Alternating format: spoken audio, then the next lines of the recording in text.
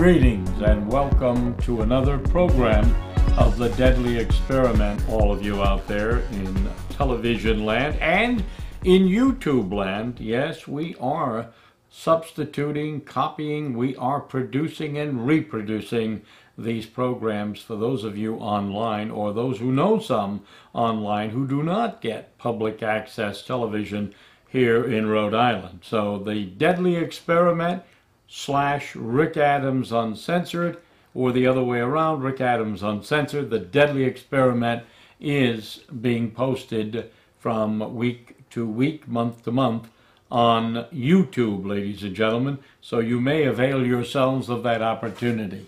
Well, this is a program that I have been meaning to put together for a long time, and it is, of course, taken from the Holy Scriptures, God's Word, who wrote the Word of God. The Word of God is made flesh in Jesus Christ, and the Word is God. His Word is perfect, despite what many would tell you, the higher critics as they like to be known. We are readers of the Word of God, which is Him. It is His Word. Don't tell me God can't preserve every word that came out of His mouth to the ears of the prophets, to the ears of the disciples, to the ears of those who wrote, the scribes, those who scripted and wrote what they were told to write by the Holy Spirit. Because He can, He does, He did, and He has, to put it simply. So we believe that Word, and we believe the Word of God, as it is written, tells us exactly what is going to befall us, America, Israel, in the last days, and what will befall this world. It doesn't look very nice, does it?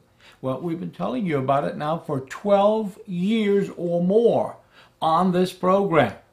And when we started to tell you about economic collapse, about political turmoil, about electioneering, about election fraud, about educational fraud, the academic world, and most of all, the religious world, we were talking about the 4 hidden dynasties that are in the Word of God.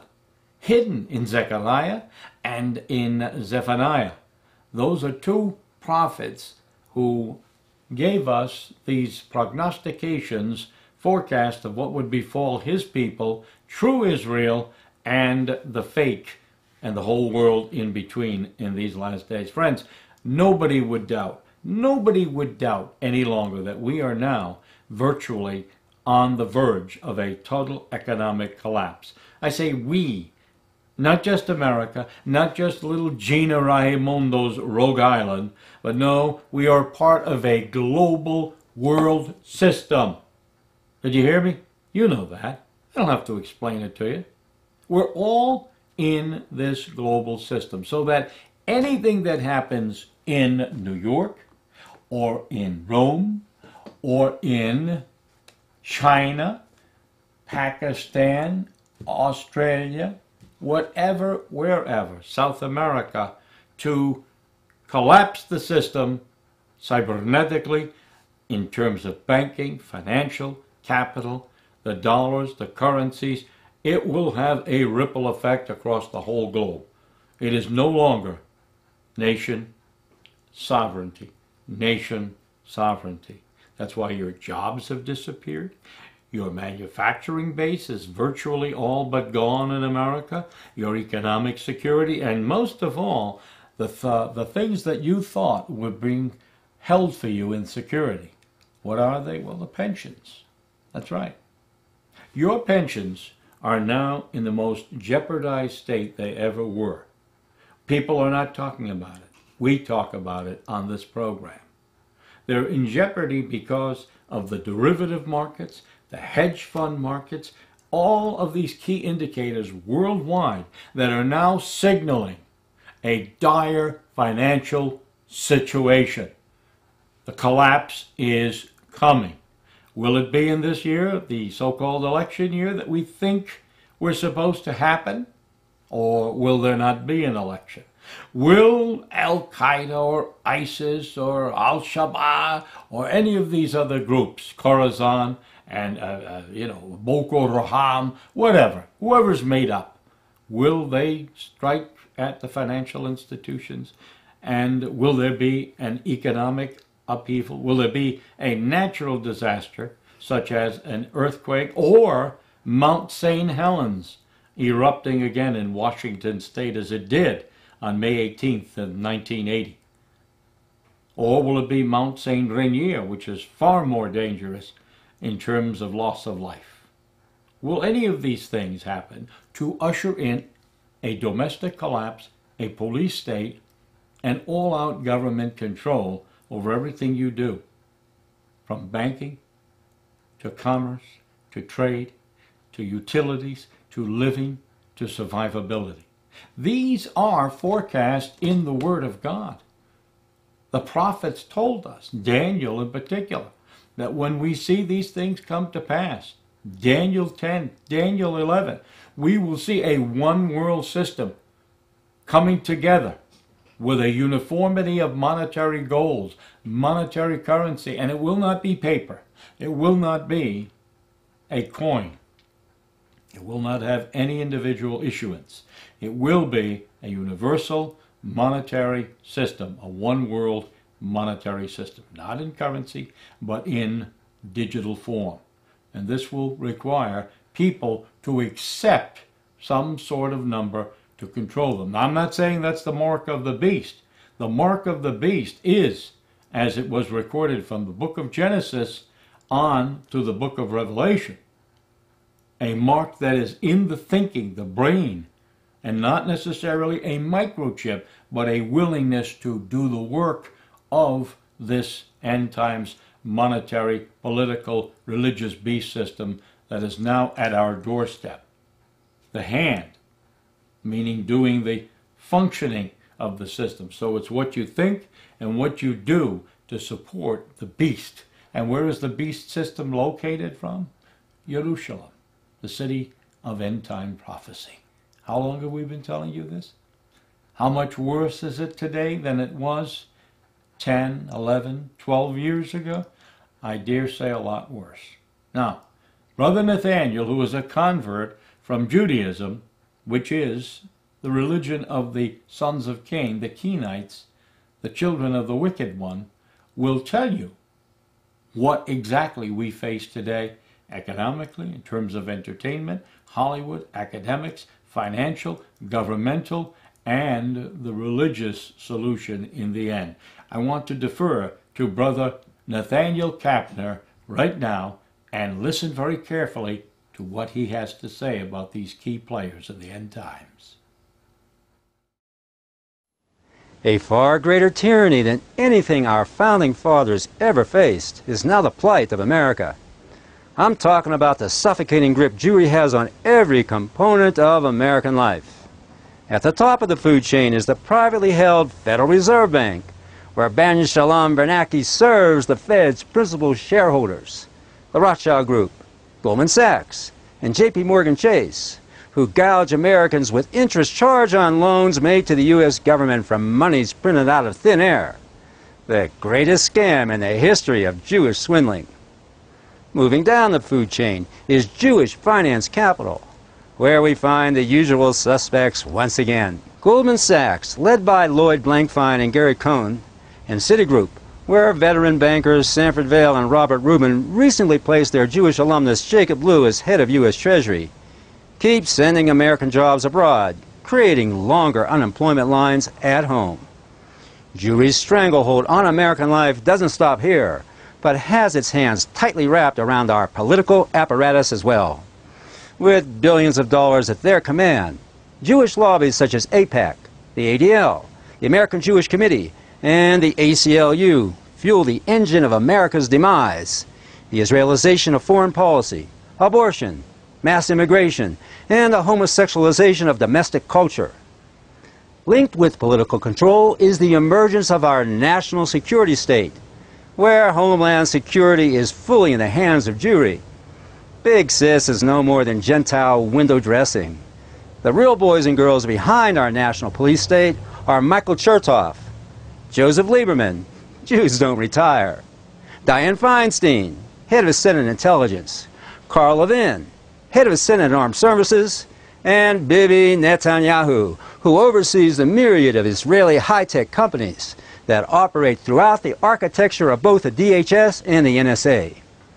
In entertainment, Jewry dominates showbiz, where Jews like Larry David, who urinates on a picture of Jesus Christ, and Sarah Silverman, who vows to crucify Christ again, are given a free pass. You know, everybody blames the Jews for killing Christ, and then the Jews try to pass it off on the Romans. You know, I'm one of the few people that believes it was the blacks.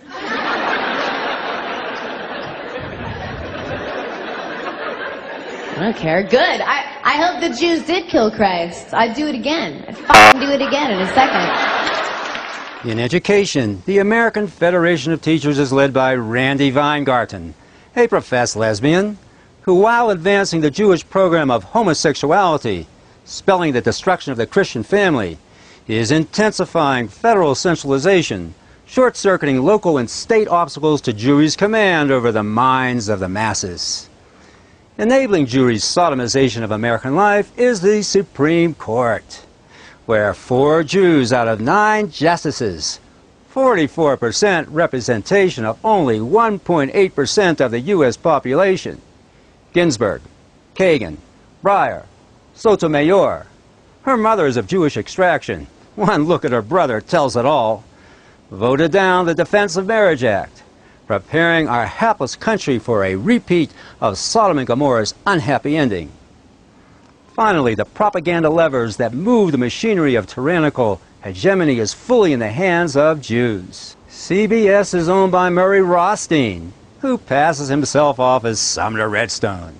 NBC is owned by Brian Roberts. ABC is owned by Sidney Bass, whose CEO is Robert Iger. And CNN is primarily owned by Israeli multimillionaire Aviv Novo. America has become an indentured slave to the Jews who rule America. Only the historic church, independent of Jewish control, who can muster up the guts to stand up for the few who expose the Jewish evil, can deliver America from the most pernicious tyranny the world has ever seen.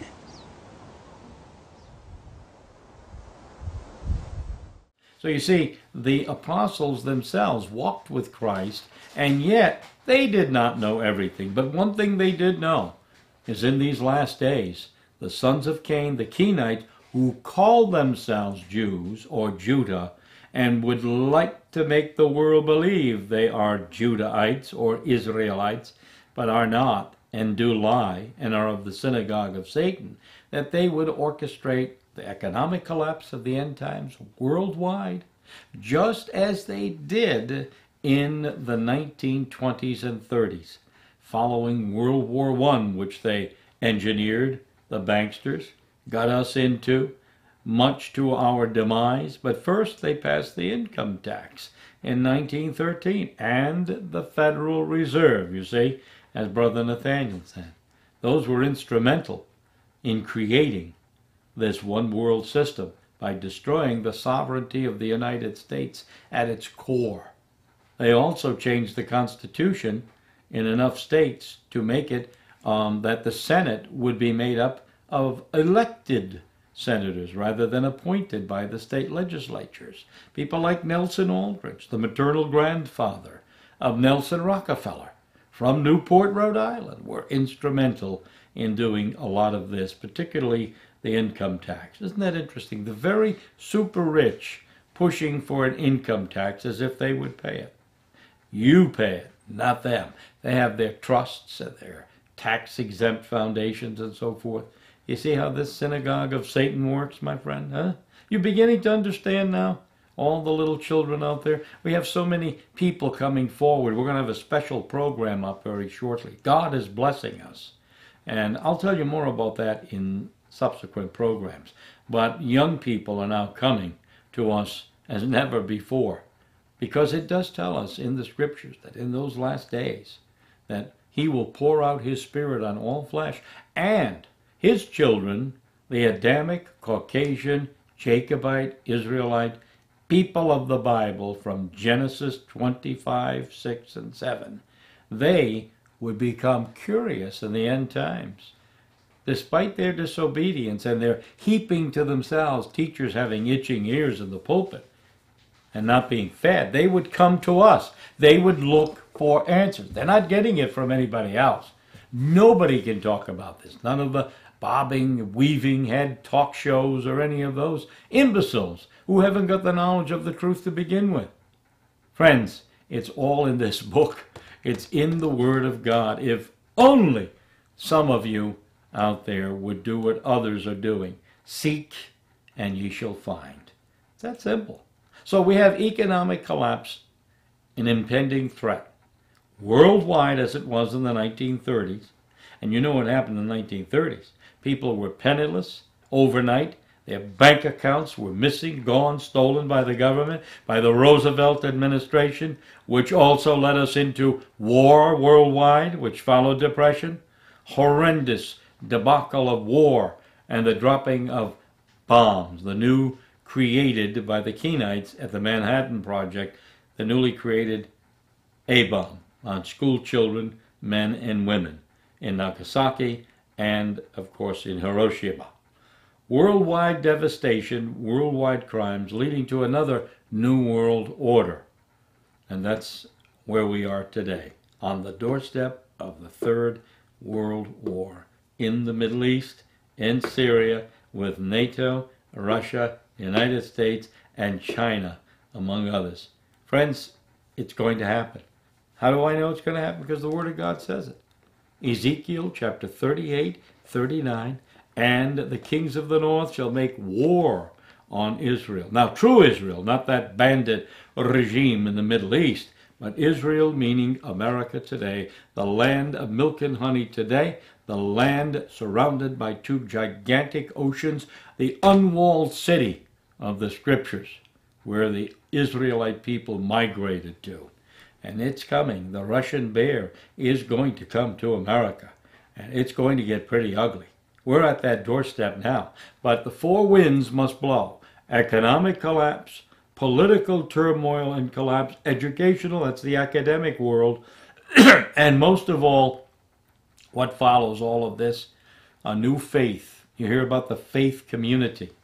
It's going to be the one world religious beast.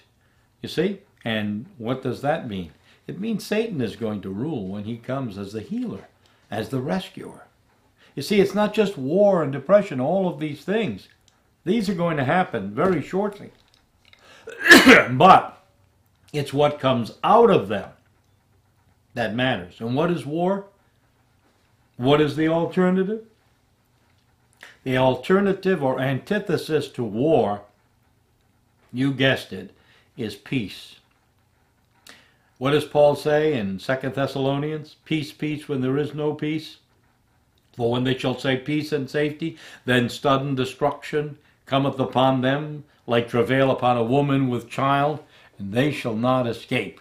That's Antichrist instead of Christ. Satan himself back in Jerusalem, in his temple, healing the world. Friends, that'll be the most difficult time for us to tell you you're being deceived, because you're going to say, Rick, he's here. Jesus has returned, if you don't know any better. The fake Jesus comes first to bring what? Peace and safety to the world. Not war, but peace. A false peace, a false security for those who take the mark of the beast. Now, for all of those who don't and who know better, some of us were called in that first earth age that was before this age. We've talked about it many times. We only have a half hour, so we can't get into detail. But trust me, in the book of Genesis, it opens up and tells us between Genesis 1:1 and 2 that God destroyed that first earth age. Darkness fell upon the earth, and the earth became what? Void. Not was void, became void. Mistranslation again. Makes all the difference in the world. He destroyed it because man and the spirits of Satan, the angelic beings, the Nephilim, were ruling, were rebelling, and were out of control. And they were taking a third of the souls of people then. That's right, we existed before. I know it sounds bizarre to those who don't understand, But in reality, we did. That's why God could say in the book of Genesis to Rebekah, when she had a little bit of a pregnancy issue, two little twins, two babies, one named Esau and the other named Jacob. God could say, Esau have I hated, and Jacob have I loved. It doesn't make any sense, does it? Unless you understand something. He hated Esau because Esau and Jacob and all of us did exist in this earth, not the world, but the earth, in the first earth world system. When dinosaurs roamed the earth, the Leviathan refers to them in the Bible. These are the great beasts of the field. These are those referred to in the Word of God when we were all in spiritual form.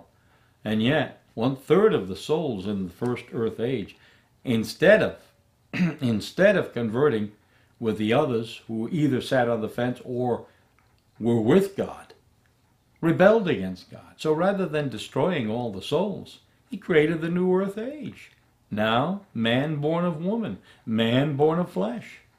So he's saying, hey, I hated you because of what you did. But if you convert and you seek me in the truth, I will heal your land and I will heal your soul. God does not deny salvation to anyone, Kenite or anyone, if, like Brother Nathaniel and others, they come forward and confess that Jesus is the Christ, that he is the Son of the living God. So how does this relate to economics? We're going down that path again. Gina Raimondo in Rhode Island is a member of the Council on Foreign Relations, the CFR, which is the Rockefeller, Rothschild, E. Mandel House government within this government today. It's the invisible government. That's what the Council on Foreign Relations was called by the late great FBI agent and student of the Constitution, Dan Smoot. The invisible government that rules this nation, the Council. It has ancillaries or different networks, such as the Committee for Economic Development, which controls domestic socialist programming here in the United States. It began the old urban renewal program in the 1960s, which was the forerunner to the modern HUD program, which has been a disaster. Socialization and the communization of our nation. So Gina Raimondo is a member in good standing of the CFR. And the CFR also is connected to the ACIR, the Advisory Commission on Intergovernmental Relations, also known as Metro 1313, which is a plan for regionalization of the nation at the state, county, and municipal level. Does that ring a bell? Hello? Saving money? Does it ring a bell to you? I'm looking that way now to my audience out there. How about you? Oh, it sounds familiar. It sounds like they're going to save us from financial waste and fraud. Yeah?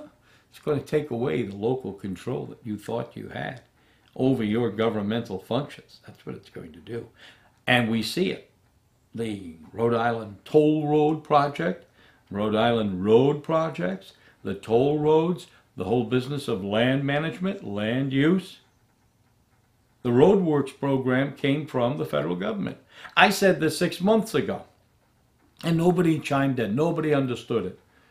Taxing trucks, I call it a toll tax, yes. The gantries would be set up to set the stage for governmental checkpoints in the United States, starting with a pilot program in Rhode Island and a couple of other states, Delaware, for instance, and of course we have Joe Biden promoting it. It's all coming from the Department of Transportation in Washington and, believe it or not, Homeland Security, which sees this as an opportunity to bring about this control in each of the states eventually, where you as a motorist will be paying a tax, but also will be abiding by the situations and the traffic situations and control grid for each particular state. Flow of traffic, passes, like they do in occupied Palestine. The Israeli government has made it a checkpoint Charlie situation, so that Palestinians and other Arabs have to go through these networks and these traffic lanes and these detours and these roads and all kinds of checkpoints. in order to gain clearance. Friends, it's all about control, not about raising money to fix the roads and the bridges. That's what it's all about. So we see what Gina Raimondo has done with the tourism issues and the whole business of the Commerce Corporation. You know, these are the programs that started out like the Ethics Commission, you know, conflict of a commission, the Conflict of Interest Commission in the 1970s and 80s, evolves, changes into ethics. And the more ethics we have, guess what? The more criminals we have, because they have no ethics. They have no morals, they have no values. Politicians are like cockroaches. It's not so much what they fall into and pick up, it's what they carry away and take back with them. Friends, that's the analogy. I brought a little chuckle to your face. It's not funny, because Rhode Island is a microcosm of national, international, governmental control. We saw this in the 1970s with the 5-year plan and Mr. Schmidt, Commissioner of Education, to develop a Lenin-style 5-year plan for the Department of Education in budgeting, in statewide control, in the whole business of regionalization of school districts.